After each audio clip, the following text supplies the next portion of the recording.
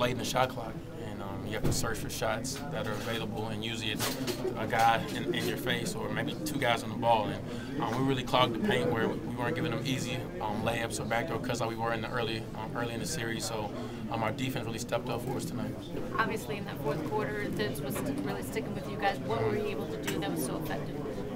Just be aggressive on the defensive end. We know if we execute our offense, we can get the shots we want. And Derek was being really aggressive going to the basket, putting a lot of pressure on the refs and them to draw fouls. So our job was just to be solid, not make mistakes, and make them take tough shots. Obviously, it was a little close for comfort there in that fourth. It seemed like the crowd was really tensing up. How were you guys feeling out there? Well, we've been in that position before.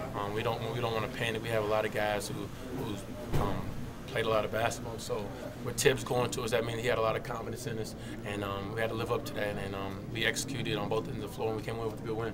Derek comes out in the fourth quarter like that. Obviously, he's used to resting a little bit. Is there a conscious effort to try to take pressure off him and not put it all on his shoulders? Yeah, but I mean, that's why he's the MVP. He takes over games late. He plays a lot of minutes. He drives to the basket extremely hard.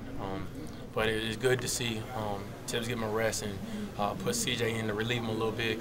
CJ defends really well and runs the club and does a really good job. But our defense was huge, and it allowed him to go out there and do what he does. Ronnie, this was a pivotal win. Any doubt that you guys close this out on Thursday?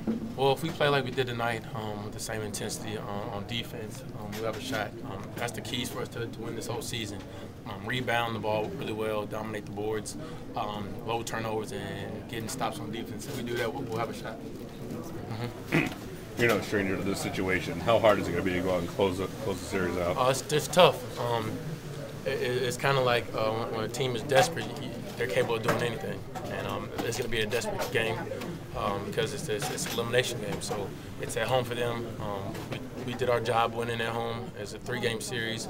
We got to find a way to win on the road.